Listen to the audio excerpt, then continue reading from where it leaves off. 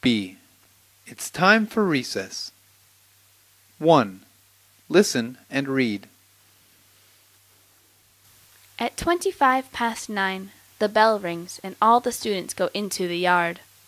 It's time for recess. They are all happy and excited. They meet their friends and have some fun. Many are talking about the last class or last night's movie.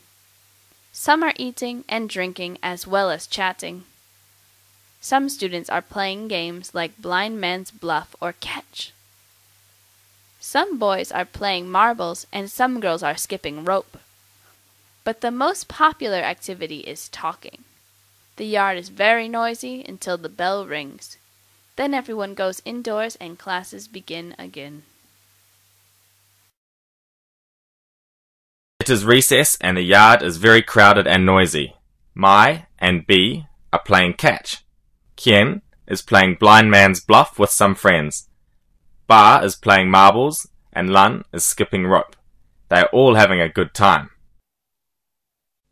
Hua has a letter from her American pen pal Tim. Tim goes to a junior school in California. He is 13 years old. He is the same age as Hua and her friends. He tells her about American students. American students take part in different activities at recess. The energetic students often play baseball, but they never have time to play a whole game. They just practice scoring goals. That's called shooting some hoops. Many of the students listen to music.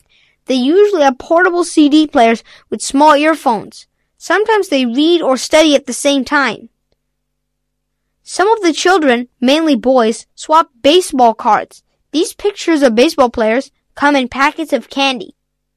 They swap cards with their friends so they get the ones they want. Eating and talking with friends are the most common ways of relaxing at recess. These activities are the same all over the world. Play with words, page 63.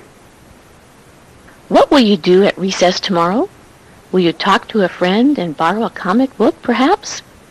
Will you play a game of catch? Or will you join a match and play soccer, perhaps? Will you say, recess at last? Eat your breakfast and drink some soda, perhaps?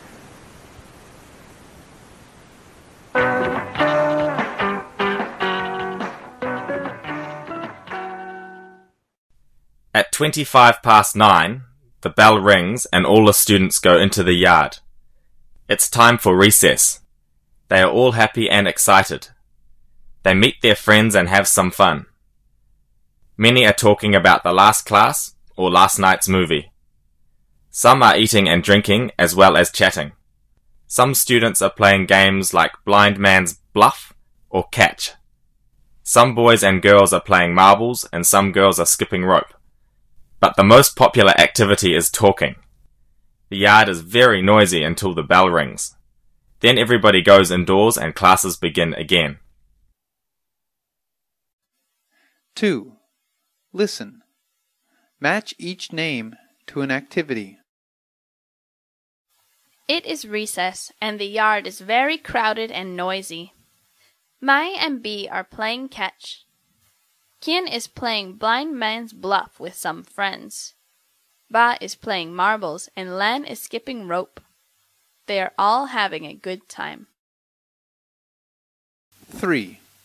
Read. Then answer the questions.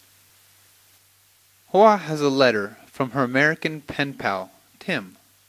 Tim goes to a junior high school in California. He is 13 years old. He is the same age as Hoa and her friends.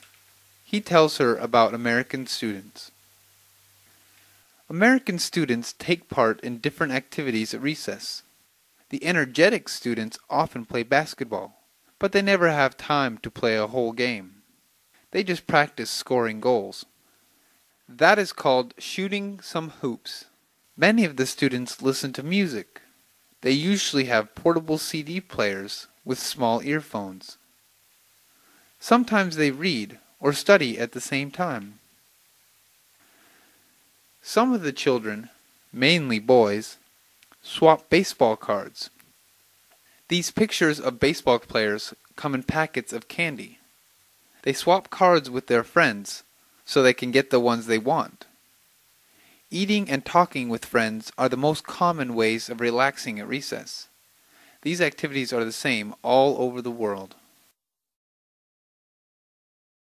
5. Play with words. What will you do at recess tomorrow? Will you talk to a friend and borrow a comic book, perhaps?